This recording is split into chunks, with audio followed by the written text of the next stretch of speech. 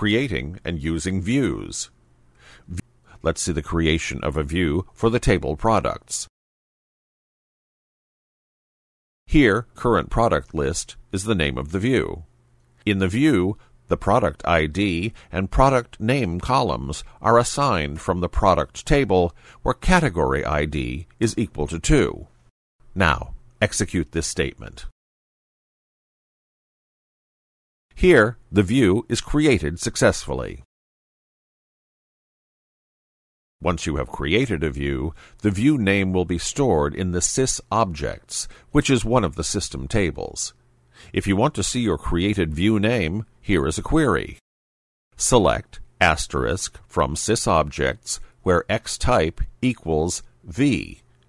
Here in this query, sysObjects is a system table, and xtype is one of the columns of the sysObjects table. V refers to the views. Execute this query,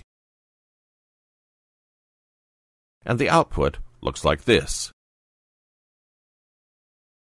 We can use a view to retrieve data and update data.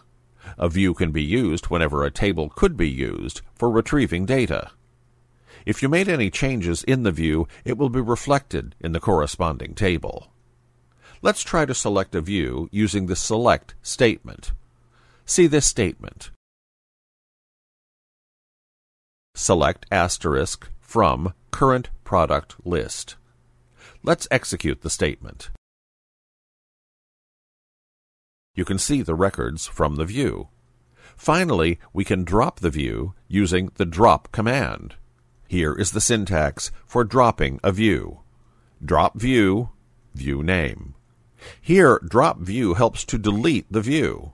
View name refers to the name of the view to be deleted. Let's drop the view using the drop command. Enter this statement and execute it. Drop view current product list. Here our view is deleted successfully. Don't forget, here we have deleted only the view and not the table. Now you're clear with the concept of a view. The view is acting as a duplicate table. So I advise all of you to write some queries and practice it.